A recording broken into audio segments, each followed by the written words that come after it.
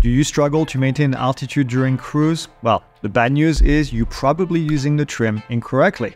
The good news? We're here to help. In this video, we'll explain exactly how the trim works and how to use it correctly. At the end, we'll also discuss some practical tips that you can start using today in order to make trimming a lot easier. Hello and welcome. My name is Greg. I'm an FAA flight instructor with over 20 years of experience, and I'm the lead instructor at Pilot Institute, the online school where we help you achieve your aviation dreams. Okay, so what is trim on an aircraft? Well, in a nutshell, it's an adjustable surface that applies a force on a control surface like the elevator, for example, in order to keep it in position. Now, this relieves the pilot from needing to apply the force themselves using the control yoke. It works by redirecting the airflow just like the flight control surface itself. The force that is created by the redirected airflow forces the control surface into a specific position. This means that the pilot doesn't have to constantly apply a force on the yoke in order to keep the control surface into a specific position. This is a game changer because it allows the pilot to focus on, well, many other tasks without having to worry about the attitude changing when they reduce or increase pressure on the control yoke by mistake. The trim system can be as complex as a movable trim that's coupled to an autopilot, or it can be as simple as a flat sheet of metal that is bent in place on one side. Now, in either case, the basic idea is the same.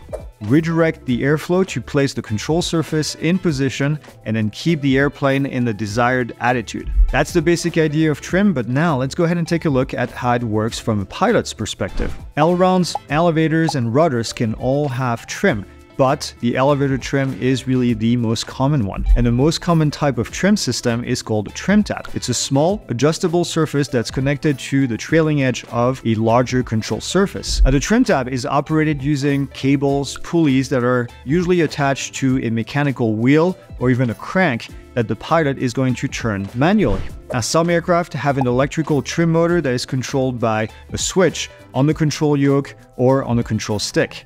Now, this allows the pilot to push on the switch in order to move the trim tab instead of, manually rotating the trim wheel, for example. Now, let's go ahead and take a look at the trim step by step, and then we'll be using the elevator trim tab in the Cessna 172 as an example. First, the pilot is going to move the trim wheel in the cockpit. Now, in this example, the pilot is going to move the trim in the up position when viewed from inside the cockpit. The trim tab, in this case, on the elevator is going to move upward as well. As the trim tab is now exposed to the airflow on the upper surface, then the force of the airflow is going to cause the elevator to move down. What changes in pitch does the downward movement of the elevator create? That's right, a nose-down pitch.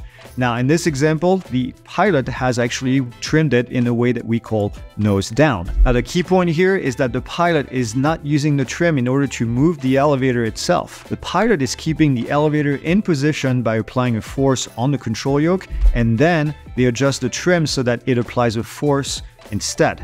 The pilot needs to adjust the trim in order to find the point where they no longer need to push or pull on the control yoke. Now remember, the trim can only keep the elevator in one position. In order to keep the elevator in a different position, the pilot would have to readjust the trim. Now this means that the pilot must adjust the trim anytime that they make a change in attitude, airspeed, power, or configuration like the flaps or the gear. So that was a practical example using the elevator trim, but what about the other control surfaces? Well, first up, the rudder trim. The rudder trim is going to reduce the forces, well, on the rudder pedals that are related to yawing the aircraft. Many general aviation aircraft have a ground adjustable trim tab on the rudder. Now, these fixed trim tabs, they're bent in one position and they apply a force on the rudder in flight. Now, since the pilot can't really adjust it during flight, then that is going to be set in one position for one phase of flight. Now, the pilot or the mechanic usually set the ground adjustable tab for cruise conditions. Now, some aircraft, like the popular trainer, the Piper Warrior,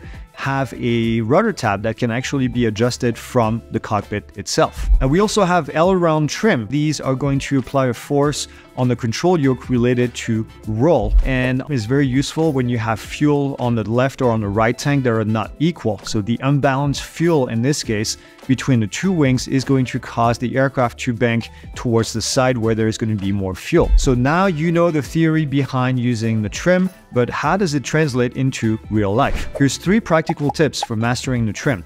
And the first one is be aware when you need to readjust the trim. Many pilots trim too little, which means that over time they're going to struggle to maintain control of the aircraft. Remember, anytime you make a change in attitude, airspeed, power setting, or the configuration of the aircraft, you need to trim again. But even if you do trim the aircraft when you need to know if you've trimmed correctly. So that's tip number 2, is a simple way of checking your trim setting, and we call that the hands-off test. First, you're going to maintain stable flight at your desired attitude and airspeed. Then you're gradually going to adjust the trim in order to minimize the yoke pressure. Now, when you think you have it right, briefly release the control yoke and, well, see if the aircraft changes attitude. Now, if it does change attitude, then you need to readjust the trim. If it doesn't and stays where you wanted it to be, you did it right. Now, there's one more tip that you should keep in mind, and that's the most important one. During final approach, the trim is usually not in the takeoff trim position. Generally, when the aircraft is trimmed for final approach, it's going to be trimmed with a nose up setting compared to takeoff, which means that, well, if you have to go around,